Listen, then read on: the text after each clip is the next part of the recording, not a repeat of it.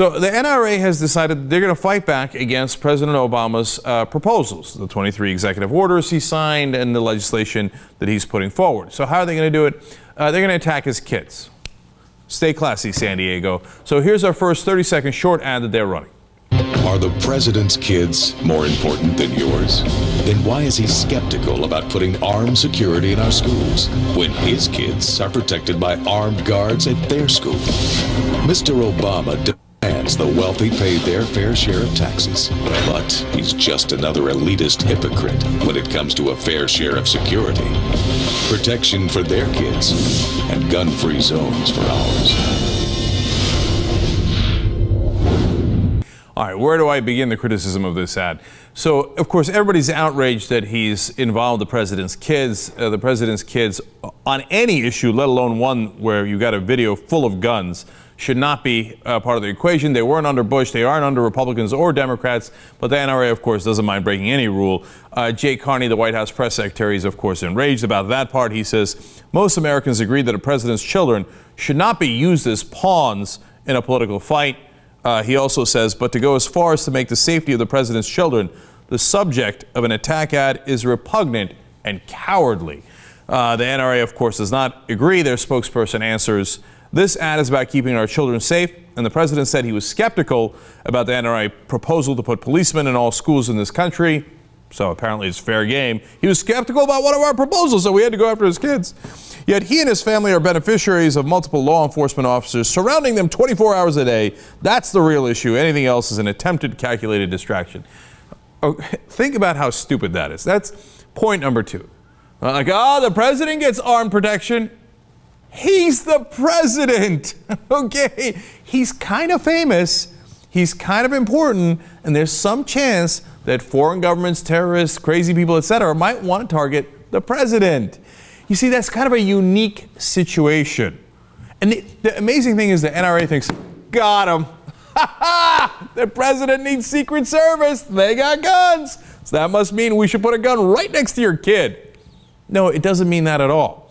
And then there's this elitist argument. Well, you know, those elitists at Sidwell Friends where the president's kids go. Yeah. And it turns out they do have armed guards. They have a rotation. They have 11 armed guards overall.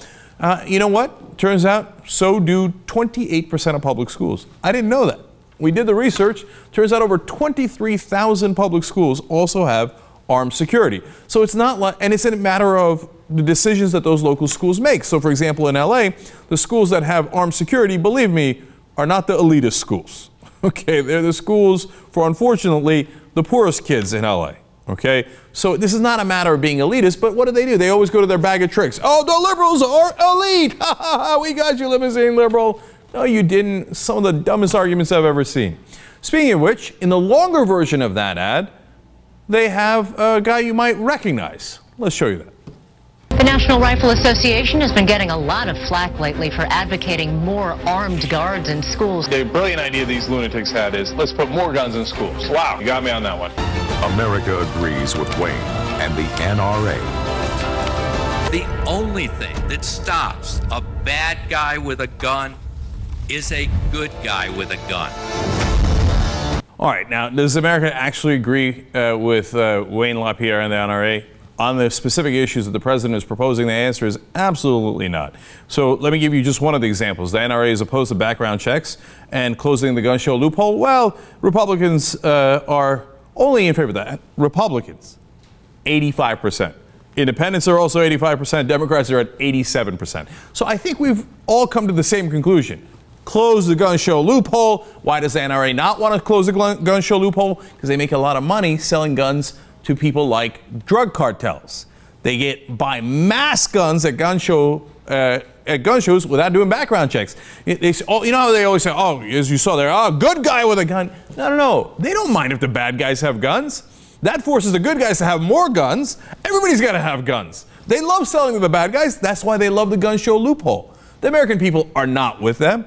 And by the way, you want to talk about absurd? There's a new argument that some of the janitors at the school should be armed. The only thing that stops a bad janitor with a gun is a good janitor with a gun. Insanity. The only thing more absurd in that whole set of commercials was the idea that I might be representing the elites.